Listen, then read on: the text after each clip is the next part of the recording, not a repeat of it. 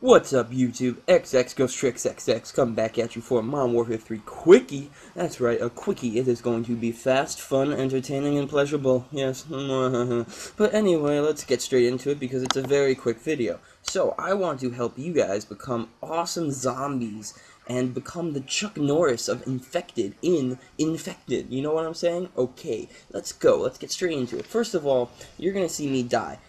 I'm going to be the first infected. I want to first say, never run out until the first person has gotten infected, because otherwise this will happen to you, because the guy will spawn there, and also it's easier to kill someone who doesn't have a gun, and if they just have a throwing knife and a tactical knife, it's a lot easier.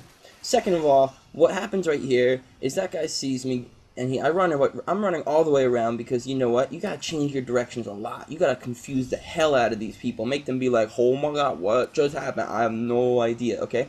My theory is that the farther you flank, the more likely you are to get the kill.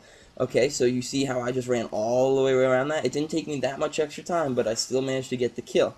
Plus, with this game, the faster you kill people, it's like exponential, you know? The faster you kill people, the faster the game's going to end, because so many more people are going to be zombies, and it's going to be so much easier to get those people who aren't zombies. Okay. Also, flank from other directions that everyone else is, alright? Don't join the crowd. If everyone's jumping off a bridge, it doesn't mean you have to jump off a bridge, alright? So, you know, attack from different directions. If there's more than 2 directions, attack from the third, attack from the fourth, so on and so on. Okay, right there. That was a boss-ass throwing knife. Use your throwing knife all the time, okay, people? No one understands this. I feel like a lot of people don't even throw their knives in this game. You have a throwing knife. Every time you come back to life, you will get a throwing knife, okay? So use your throwing knife. As you see, I just totally randomly threw a throwing knife, and I got an awesome kill. Alright, and there are many times when I can do it purposefully.